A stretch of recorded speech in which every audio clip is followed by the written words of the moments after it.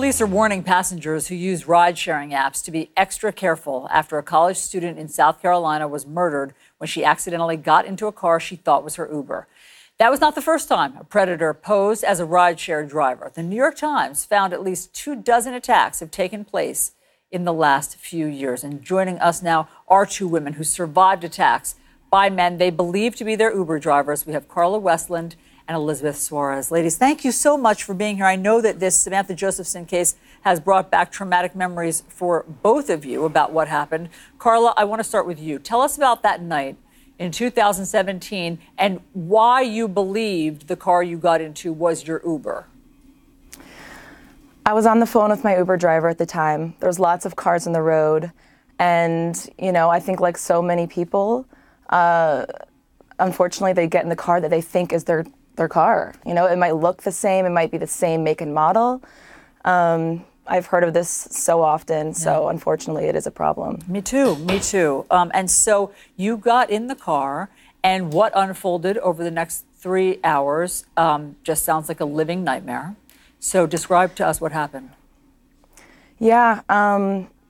So unfortunately, I fell asleep in the back seat. He actually asked me for my address. I thought he was just confirming it. And then I woke up. We were parked somewhere, and he was banging my head into the seat. He then, you know, he forced me to take off my clothes, and then I was raped. And yeah, it was a very difficult situation. His objective was for me to think he was a good guy so that I wouldn't go to the cops. My objective was for him to think that I wasn't going to go to the cops so he could just let me go. How did you escape? With those tactics, I was trying to make up for my physical strength with my mental strength. Oddly enough, I remember seeing on a Grey's Anatomy episode that if you start talking about your life to an attacker, it'll force them to humanize you and they'll be less inclined to hurt you. So I could actually sense near the end of my sexual assault, I could tell he was starting to panic. So with that in mind, I just started rambling, and then he actually started crying. So it is a very good tactic. Well, I mean, you made it out alive, thank God. And we should let people know that there were 6 other women who were sexually assaulted, who police say were sexually assaulted by this same guy. And today he has a court hearing. He was captured, he was arrested, and today he has a court hearing. So that is obviously a positive outcome of all of this. So Elizabeth, tell us what happened. You were at a Las Vegas hotel. Tell us how it came to pass that you got into the wrong car. So I had ordered an Uber on my phone, and I headed out to the valet, and the car drove up and gestured over to me and opened the back of the car, and I said, "Hi, are you here for Liz?" And he goes, "Yeah, get in." You know, I've taken Uber since college, so I didn't think anything of it. And we started driving. About 5 minutes later, I get a call from my real Uber, and he's like, "I'm outside of the casino. Where are you?" And that's when it all clicked. I'm in the wrong car. You know, and then, I mean, when you was that a chilling moment when you realized that, did you know yet that you were in danger at that point? At that point, I did, and I went into complete panic mode. I didn't freeze up. I knew I had to get out of this situation because he was in full control. He could do whatever he wanted, and so I just knew, get out, just keep thinking on my toes. And he took you to a deserted parking lot. How did you escape?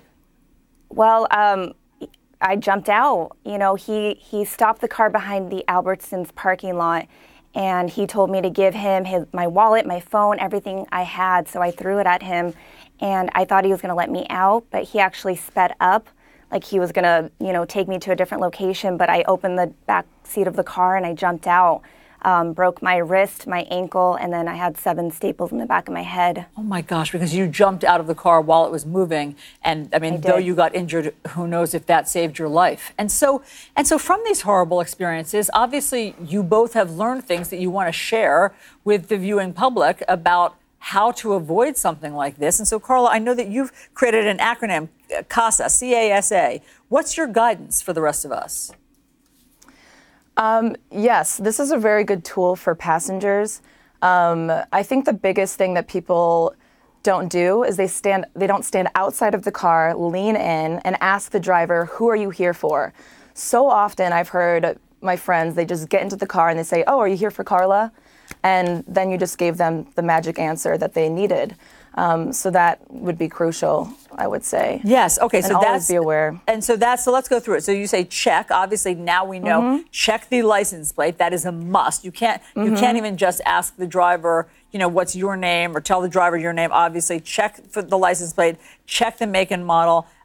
Look at the driver's picture. Make sure it matches what's on your phone. Ask the driver to identify you before name before you get in the car. I mean, of course, that makes sense. But, as we just heard from Elizabeth, and I think we all do it, we say, are you here for Elizabeth? Are you here for Allison? That's the opposite of what you're supposed to do. So say, who are you here for?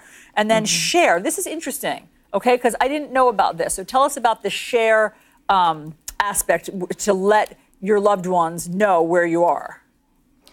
Yeah, so now on the app, you can actually share your ride with a friend. So I recommend doing that for every ride if you can. If not, actually share your ride physically with your friend. Have a friend with you in the car.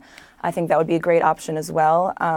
But yeah, with the app, they can track you the whole entire trip. Yeah, so that is really helpful. So make sure that you share sort of your coordinates with your friends so that they know where to find you. And of course, if you can use the buddy system, always travel with somebody else. Well, ladies, Carla and Elizabeth, thank you very much for sharing your personal stories with us. Obviously, these are horrible stories, but I think that you may be saving other people from that fate. So thank you both very much. Thank you so much. Thank you. Takes guts to come on It really does. and talk to try to make things better for other people.